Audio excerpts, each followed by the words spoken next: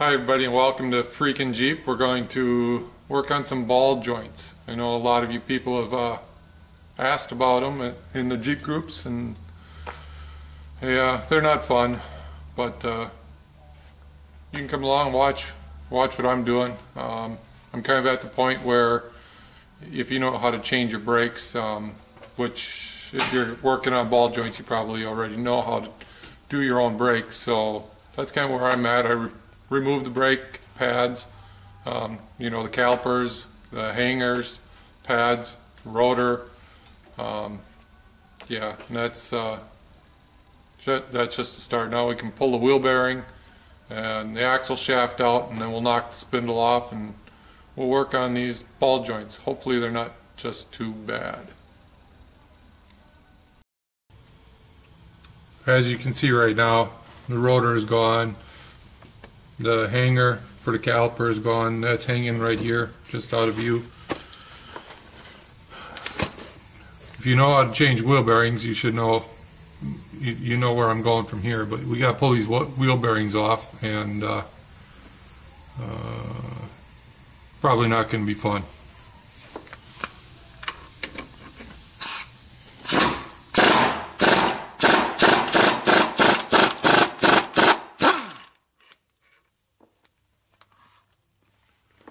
Now I know you see me using air tools. I like to cheat. That's my thing. I got access to a paddle shop. Use it whenever I want. Just happen to be working on the ground. Normally I'm working in the air, as you can see in the other videos. But as usual, I like to tell you kind of what's going on. This is a 13mm 12-point socket. That's what these bolts are. They got a 12-point head on them. I use impact sockets, so those chrome sockets just don't hold up. Even if you're putting a breaker bar on them, you got about a 50-50 chance of busting one of them chrome sockets. So go on to Amazon, whatever. This is I think it was a Tektron or something like that. Tekton. I paid $8 for it maybe, but it's 12-point, 13mm. Don't waste your time with them chrome ones. And yes, you can do this job with all hand tools. I just prefer the air.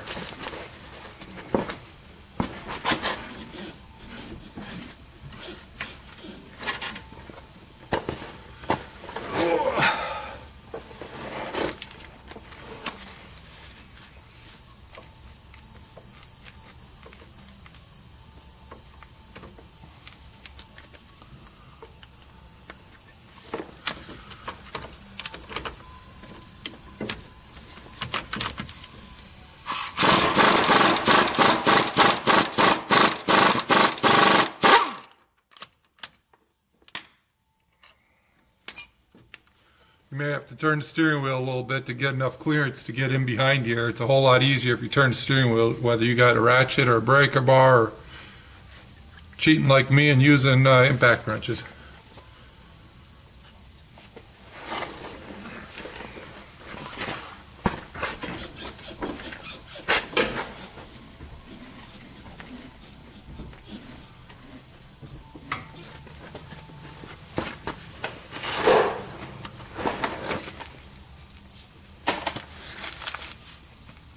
Now on the axle side, there's a nut on the front. There's a cotter key you have to pull out. Mine didn't look so good. Barely came out. Luckily it didn't break. Then they got this little castle lock.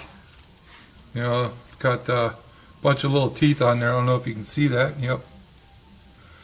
And a little waver spring washer that just holds it tight so that the cotter key doesn't move around. Here in Wisconsin, they started using some new salt, liquid salt, sticks to everything, rust everything out. So I had to pry that one off. But the axle nut on here, I've got a 36mm socket.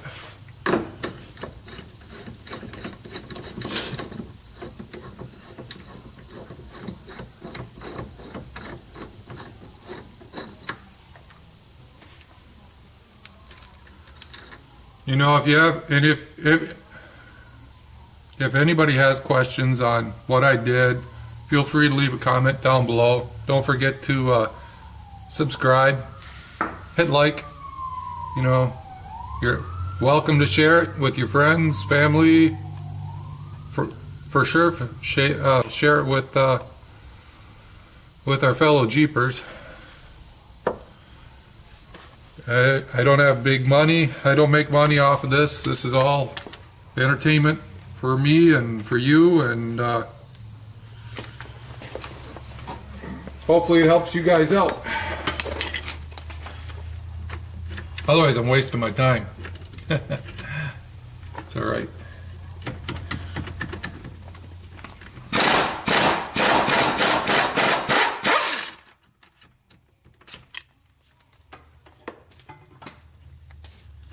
Now I'm working on an 01 Grand Cherokee, which is mine.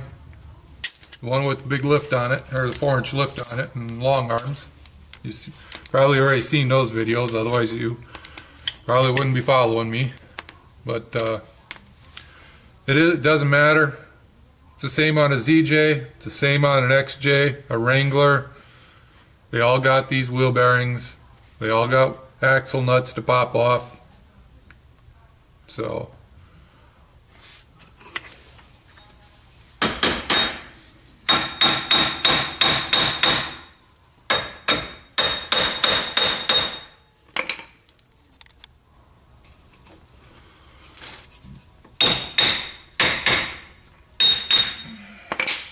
sometimes they can be a real bugger if you've never had them off before, or if it's been a long time.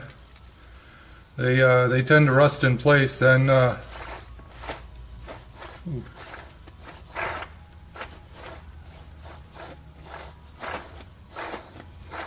then you gotta get a chisel in between there. Beat with a chisel and big hammer. Just noticed. Don't know if you can hear that. Should be able to. Apparently that wheel bearing shocked. That's not good. I had to know it was bad. Good thing I got a used one laying around, because I think that's going to be getting put on.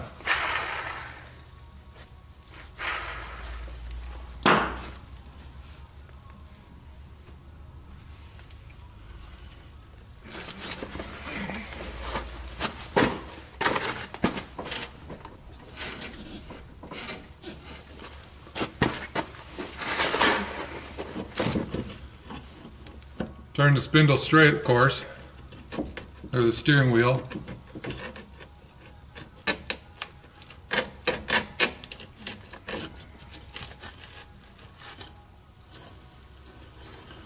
That way you can pull the axle shaft out without tearing the boot. How about that?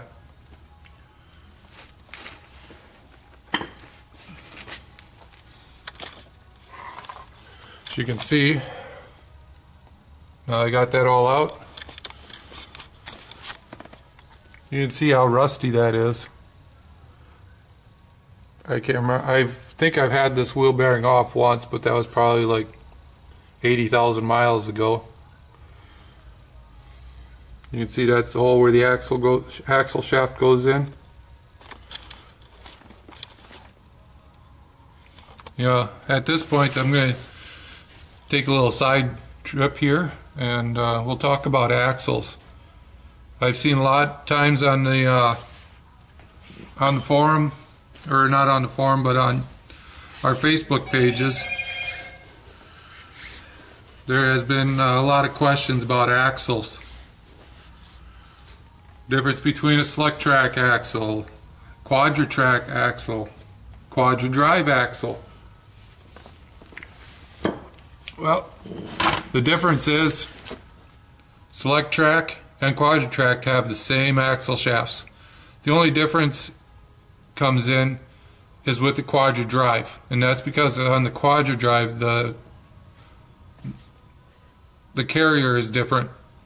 The hole inside the Verilog system is a little wider inside the differential carrier, which makes the axle shafts a little bit shorter, and if you go try putting a quadra drive in your select track or quadra track, it's going to not reach the splines, not going to work. So make sure you know what you got. Now this Jeep has got a quadra drive, so it's got the shorter axles, quadra track, select track, longer.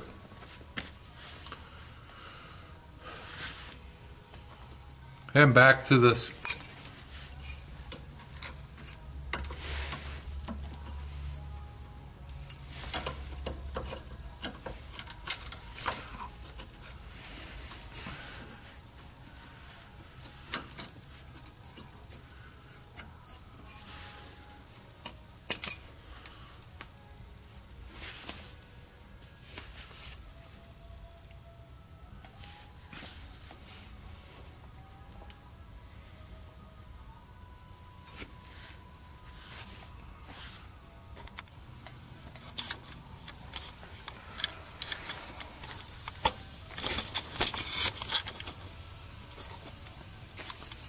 When we're going to knock spindle loose, you can see wheel bearings out. Spindle, we're going to take the tie rod off. Take that little castle nut, we're going to loosen that up. Pull the cotter pins out of here. If you can't get them out, not a big deal. Just put a wrench on them. Give it a twist and they'll get cut off with these castle nuts. That's one nice thing about castle nuts. You're not going to be reusing it anyway because of them coming out. And then there's the top one up here. Let's see. Pop that ABS wire out of the way. Give us a little room.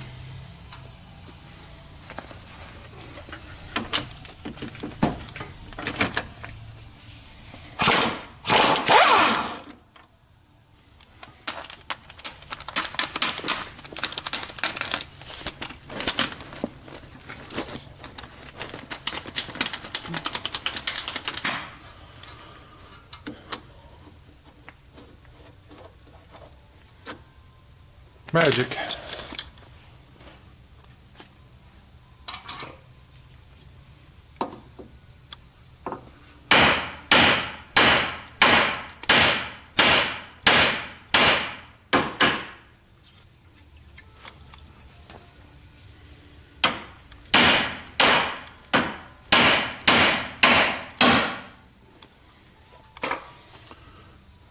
Must be getting rusty. I can usually do that in 3.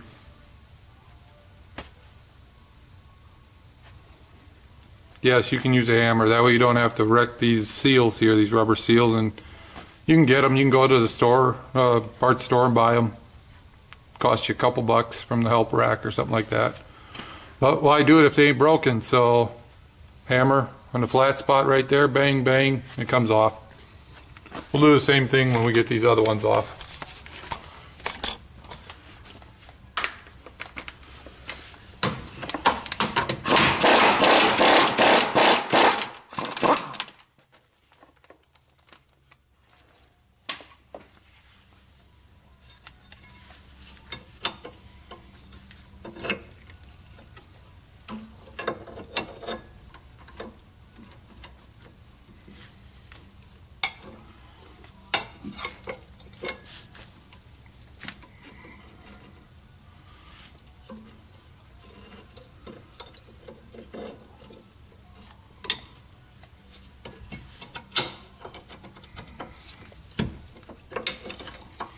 Using a 22 wrench up here on top. Oh, I guess you guys can't see about that. There we go. A little better.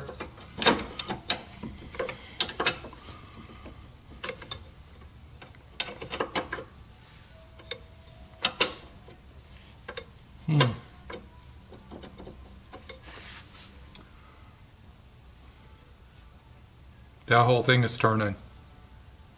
Ain't supposed to do that.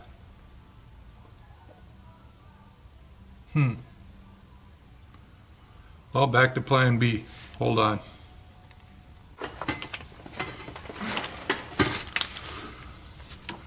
Right now, this, you know, when these nuts are tight, it pulls everything together. And when it's all pulled together, it stays tight. You don't have to hold anything. They're tapered. They're stuck together.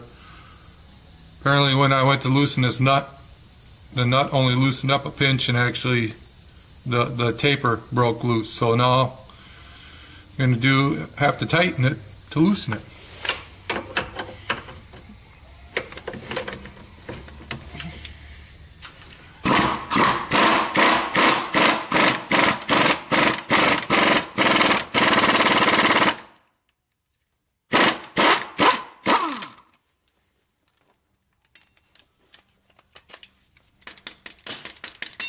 Some of this stuff is just that much easier with impact. All them new electric ones are pretty handy. A lot of them, some of them are even pretty powerful, but still pretty hard to beat air ones.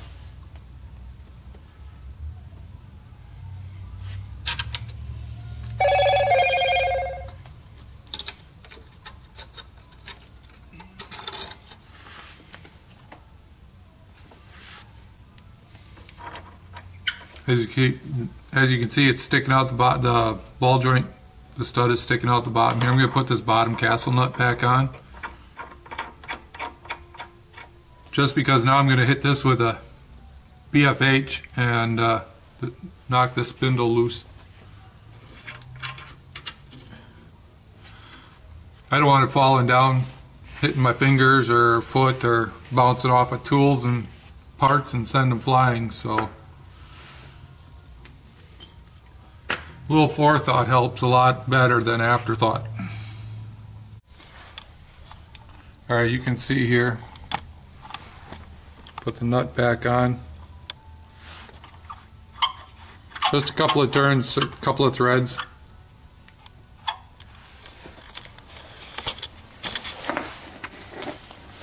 See that flat spot right there? That looks like a good place to hit it.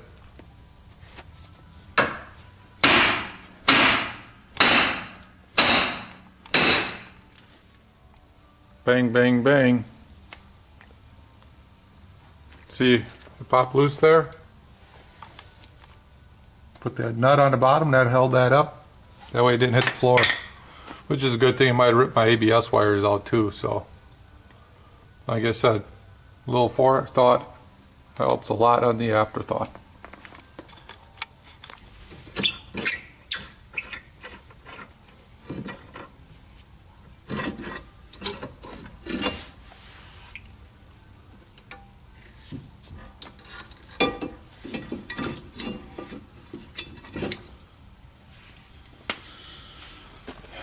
If you grease everything like I do, everything is covered in grease. Make sure you got some rags handy.